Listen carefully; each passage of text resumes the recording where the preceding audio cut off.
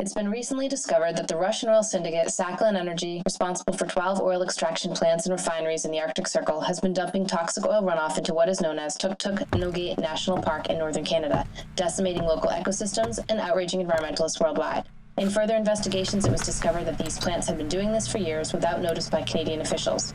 Kanut Karaliov, who runs this primarily Russian northern drilling company, would not comment on the matter.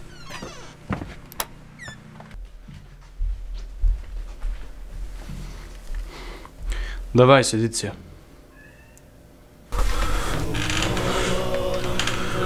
When I was 10 years old, my father and I went on a hunting trip. We spent 40 days tracking wolverine off the flows of Tuk-Tuk-Nogi in northern Canada. Hunting was not a fight between animals and men, but a cycle in nature that we were both part of. That was the last I saw of my father Raput before he died in the war.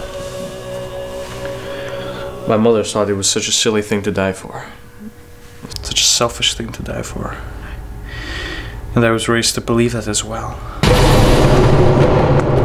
After that, Sakhlalin Energy found me, and I never went back to that rocky land, until building Plant 12, of course. But the ice was still intact then.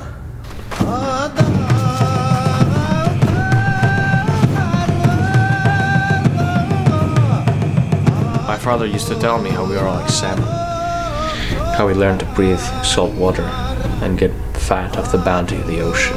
But one day we all must return to those streams where we were born and learn to breathe fresh water again.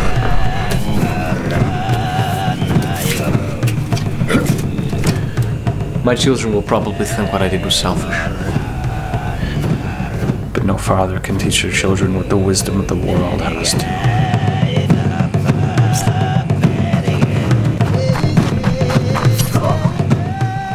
Did you know that last night was the first time I slept after seeing the news investigation?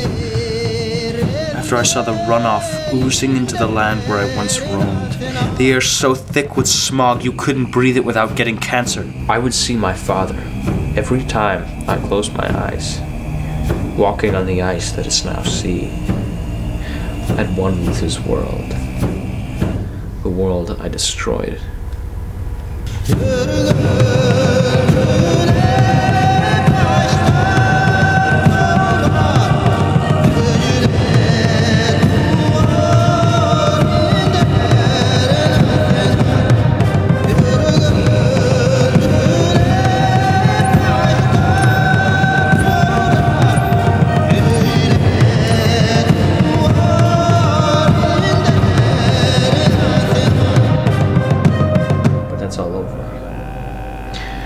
I set the land free,